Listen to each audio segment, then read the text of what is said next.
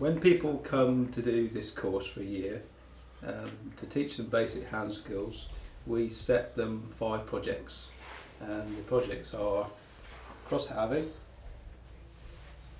winding sticks, breadboards, mallet and bookends. And what I've done here is gathered all the tools together that you would need to complete these 5 projects. And this collection of tools is a good starting point for your toolkit. We're going to start off with block planes, and the term blocking in came from a technique used by carpenters where they needed a plane that could be used one-handed whilst holding the work with the other hand. If you look at regular bench plane, in the body of the plane we've got a frog which is adjustable forward and back, and onto that sits our blade, and the grinding bevel and honed edge are sitting downwards onto that frog. On top of that we've got a chip breaker which breaks the shaving as it whisks around as it comes from the timber. If you move to a block plane, you've got a seating angle of 20 degrees in a standard and 12.5 in a low angle. And if you consider that bevel is up and our honed edge is at 30 degrees, that gives us an effective pitch of 50 degrees and 42.5 degrees. Right, let's look into more detail at marking and measuring tools firstly.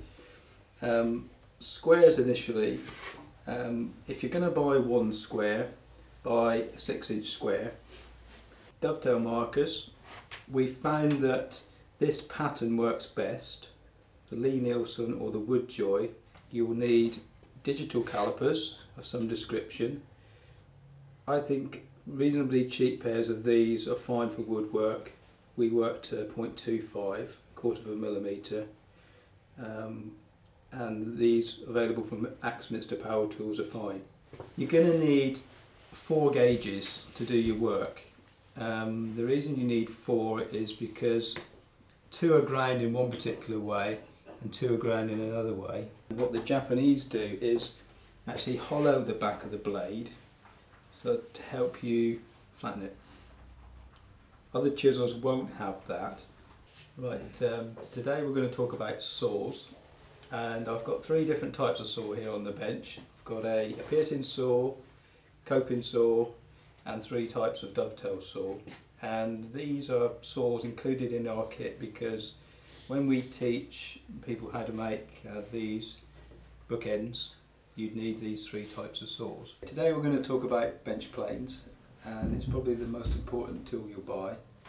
And they're used to flatten sawn boards, and they largely break into 4 groups. Now the next thing that's important are the blades, and these 2 planes carry very different blades. In a Lee-Nielsen you've got an A2 blade. A2 steel is a cryogenically treated steel, so either of these 2 would make a very good choice as you make a bench plane. Okay. Thank you very much.